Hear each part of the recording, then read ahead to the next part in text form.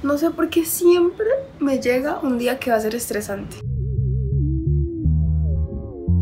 Hace unos cuantos días hicimos unas fotos para mi marca de accesorios. Por si no saben, tengo una marca, se llama Broken Kiss. Hicimos unas fotos y yo quise grabar y vloguear el proceso. Fue un intento fallido porque del estrés y el caos de las fotos no pude grabar muchas cosas, pero sí grabé parte del proceso y les voy a contar cómo fueron las fotos. Les voy a dar algunos consejos por si ustedes tienen una marca y tal vez les sirva y les dé algunas ideas. Mientras les voy contando, les iré mostrando cómo fue el proceso, lo que logré grabar, y eso es todo. Así que comencemos. Lo primero que hicimos fue definir de qué se iba a tratar la sesión de fotos y definimos que iba a ser sobre los 90s, como sobre nuestra infancia. Tenía que ver obviamente con la colección que íbamos a sacar. La idea de las fotos, se las voy a contar así como por encima, es que son para una nueva colección de la marca y la colección se llama Nostalgia. Se trata de todo lo que nos genera nostalgia. Qué mala descripción, pero bueno, se trata de todas esas cosas que nos traen recuerdos de nuestra niñez o cosas nostálgicas que tal vez ya no vemos comúnmente.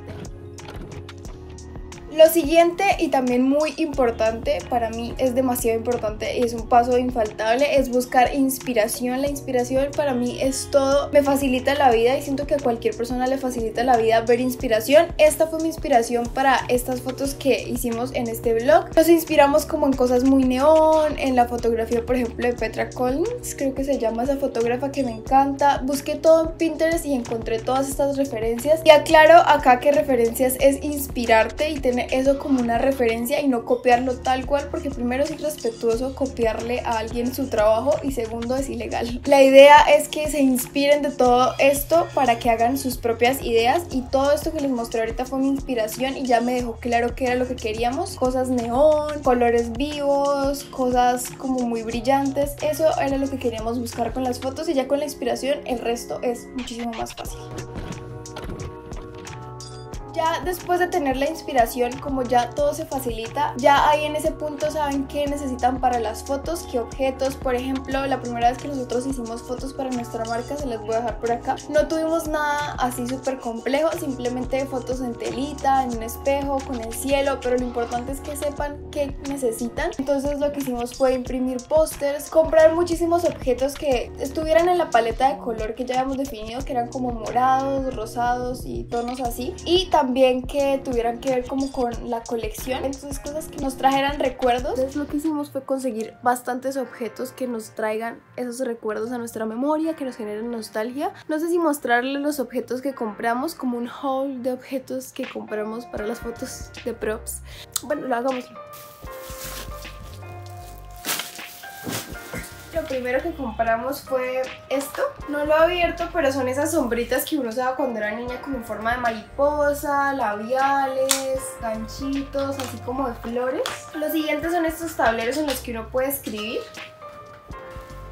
Lo siguiente que compramos son estos carros que la verdad pues a mí sí me traen recuerdos porque yo tengo 4 hermanos y ellos tenían demasiados carros de estos. Esto, o sea, esto, ¿quién no tuvo esto en la infancia? O bueno, ¿quién no quiso tener un poquito aquí? O sea, el lapicero que siempre quise pero nunca tuve. Esto no tiene nada que ver, pero me gustaron, que eran unas limas como de colores y de escarcha. Ganchos, porque a mí los ganchos me recuerdan a mi niñez demasiado. Este lapicero también está demasiado cool.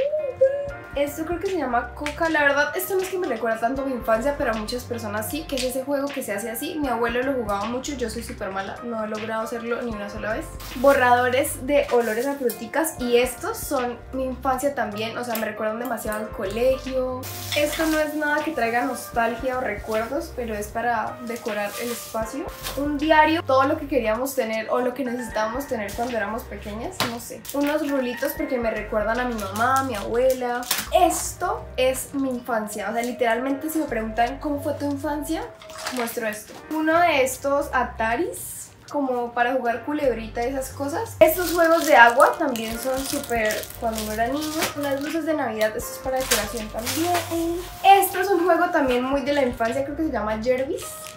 Y ya, creo que me alargué muchísimo con este video y va a quedar eterno solamente por este haul que no sé si a ustedes les interesaba, pero ya que, como les dije, no necesitan comprar muchas cosas para que se vean bien las fotos. En las primeras veces lo hicimos con telas y ya, pero esta vez queríamos algo más cargado. Todo depende de la idea que ustedes quieran y los referentes que tengan. Con algo simple y sencillo como una tela bonita y brillante y una buena iluminación ya tienen fotos muy bonitas. También depende de a lo que le quieran tomar fotos. Cuando son cosas pequeñas, por ejemplo en mi caso son accesorios, es mucho más sencillo porque solo necesitas un cuadradito pequeño donde tomar esas fotos y ya está. Esta vez hicimos dos sesiones de fotos, una más como para vender y otra ya la parte creativa, porque eso es lo que les quería decir. Esta vez nosotros intentamos hacer eso, tanto la parte de vender como la parte creativa de la marca, y por eso hicimos dos sesiones. Y ya luego viene la parte más divertida, que es hacerlas realidad. Obviamente es la mejor parte, aunque me da mucha ansiedad y estrés porque hay que estar pensando muchas cosas y que todo salga bien y demás, pero es muy divertida y es divertida si a uno le gusta la idea. Entonces lo principal es que si es su marca les guste la idea que están haciendo. Y bueno, ya el primer día hicimos fotos de los accesorios solitos en un espacio y también las de vender como los modelos en un fondo de flores. Tomamos las fotos con cámara y un consejo que les doy es que si ustedes quieren tomar fotos vintage, nosotros todas las fotos de nuestra marca las tomamos así. Le ponemos al lente de la cámara un poquito de vinipel o papel de cocina, ese que es transparente, y al papel le ponemos vaselina o crema y ya, eso hace que la foto sea muy vintage. Eso fue simplemente el primer día, fotos más de detalles para vender. Ya me desperté, son las 8 y este es mi outfit para hacer fotos, algo cómodo. Aparte me llegó, entonces estoy estresada por eso, porque no sé por qué siempre me llega un día que va a ser estresante, pero bueno, paciencia. Ya armé el primer set. Este es el set para tomarle foto a los accesorios así en detallito. Se supone que es como una peinadora vintage, como lo que vamos a simular. Es como una paleta de color entre rosado y lila, algo así. Creo que lo logré. Iba a poner esto y al final no me gustó y ya estoy dejando esto listo mientras Sebastián viene por mí para ir a recoger unas cositas y ya luego venimos, tomamos estas fotos, llegan los modelos y tomamos esas. Ojalá todo salga bien. Ya por fin organicé acá los accesorios por modelo. Estos son los primeros que ya pueden ver un poquito de la nueva colección, y estos son los que quedaron como para no ponerles tantos a ellos dos, que de pronto los usé yo en unas fotos, entonces por eso los dejé aquí a un lado. En mi libreta estoy anotando todo. Estas son las cosas que necesitamos para las fotos. Este es como un itinerario, esa palabra siempre se me dificulta pronunciarla, del sábado, del domingo, como las horas, lo que tenemos que hacer cada hora. Y acá hay como unos storyboards, se llama, que es para videos sobre todo. Vamos a hacer algunos videos, entonces los hicimos acá como unos dibujitos horribles que yo hice, pero pues lo importante de hacer esto es entender para que no nos falte ningún plano. Y acá más de eso, horribles mis dibujos, o sea, miren esto.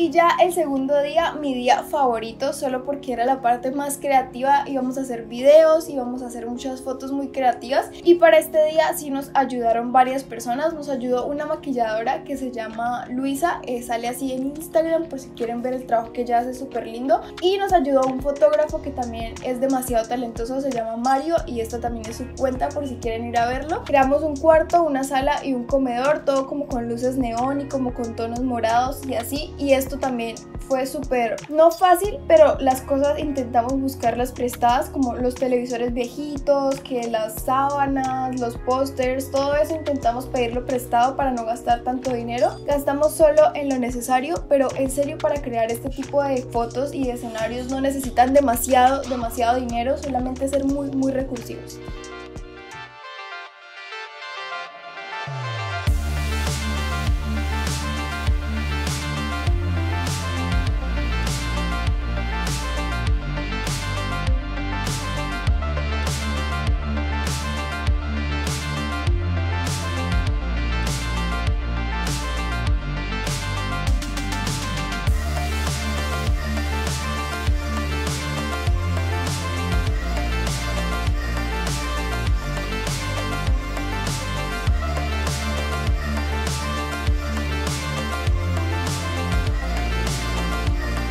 Y eso fue básicamente el proceso. Ahora les quiero dar como unos consejos finales por si ustedes tienen una marca o quieren hacer fotos para su marca diferentes, que se vean bonitas.